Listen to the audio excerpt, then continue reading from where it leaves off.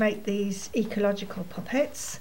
You probably realised by now that our puppet show is going to be Three Little Pigs, a version of it, our own version.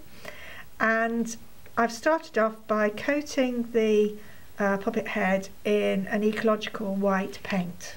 This one is actually the stunt puppet. I'm going to use him to try out some methods, because in the past I've always used things like glue sticks, which obviously you can get them in ecological, but I can't get them here. So I'm going to have to make my own glue, and I'm going to have to do some tests. And so I've made this little stunt puppet so I can use him just to test out, so I don't, if it goes wrong, it'll be okay. I want to make as well, I want to make 3 pigs that are completely different. I'm going to have biodiversity. And this one's going to be a Tamworth pig. And in order to enhance the beautiful red colour you get on the Tamworth, I've given him an undercoat of water paint, base paint. This one,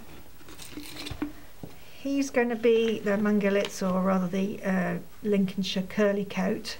I'm going to have to give him a slight darker colour around here, and then he's going to have the typical whiskers and curly hair. And this other one is going to be a Gloucester Old Spot. I might do him with velvet, I'm not sure. I've got some very old, nice old 1920s velvet which I could cut patches out, but I'll see how my glue will work.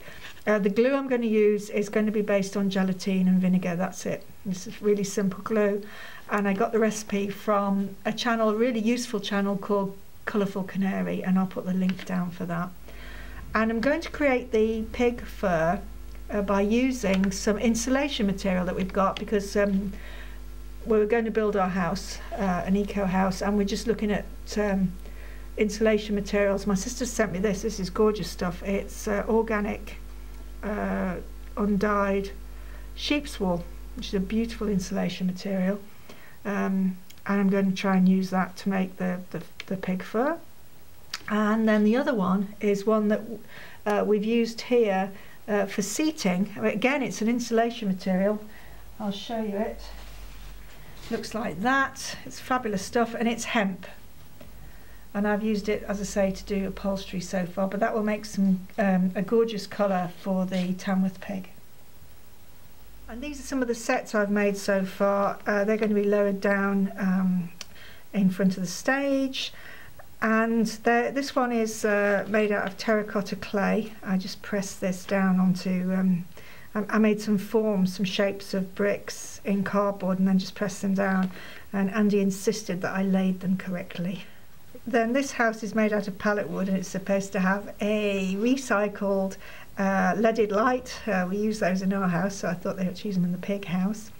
And I sort of experimented with just using a tissue paper and some coloured paper. I coloured the paper, and then I put coconut oil on it just to give it a stained glass window look. And for the roof, I've thatched the roof. This is organic lucerne hay. We get it for our chickens' nest boxes, and I've just made it into something that looks hopefully like thatch. This is the straw house, and that was a bit difficult to start with, because to try and make a straw bale in a small miniature design is quite difficult. But I used, for the ends, we just had the remainders of what we'd used to insulate our walls here, which is hemp, chopped hemp. So I used that for the end of the bales. I tied the mock bales up with single strands of organic lucerne hay, and then these are just organic straw.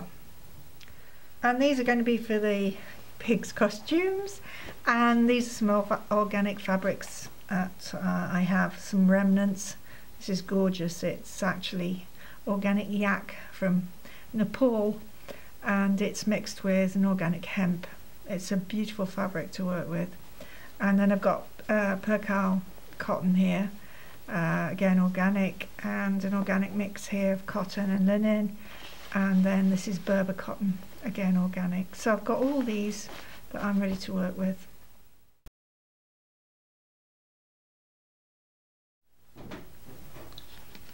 Mr. Piggy's going to have some new clothes soon. Ooh.